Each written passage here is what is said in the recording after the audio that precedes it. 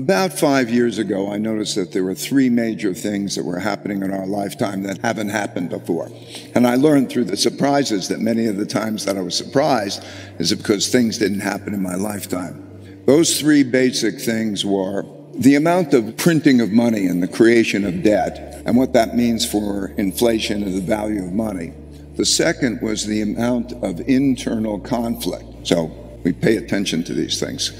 In other words, gaps in wealth and opportunity and values leading to populism. Populists are people who will fight and win at all costs, and that causes a threat to democracy and a threat to solving some of these problems. And the third thing is international conflict. In other words, the rise and challenging of great powers.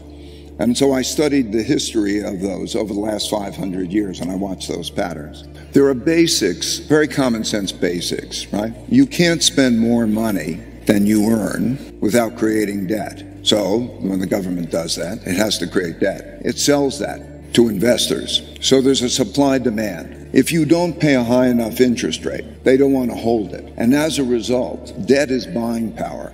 When you put debt and money into the system, you hype it up.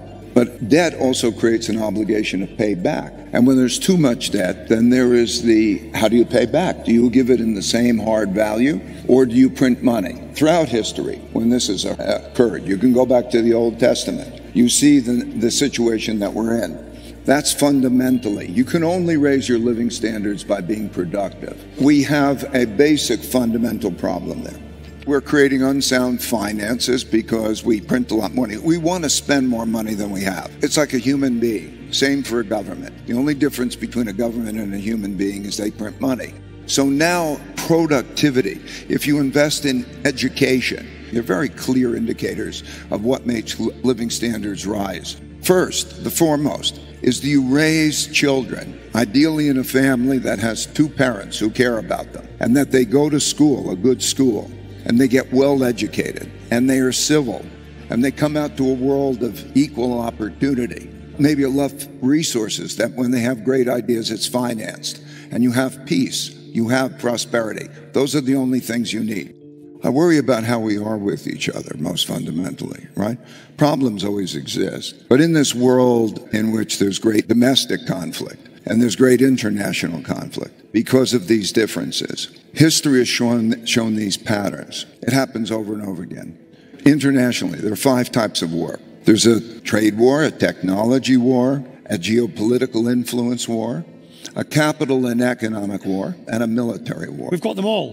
When you use economic warfare and capital warfare, and it accelerates, such as you cut off countries from receiving needed things. When all that happens and you see an increase in military spending, you're close to the point of another military war, and you have financial problems.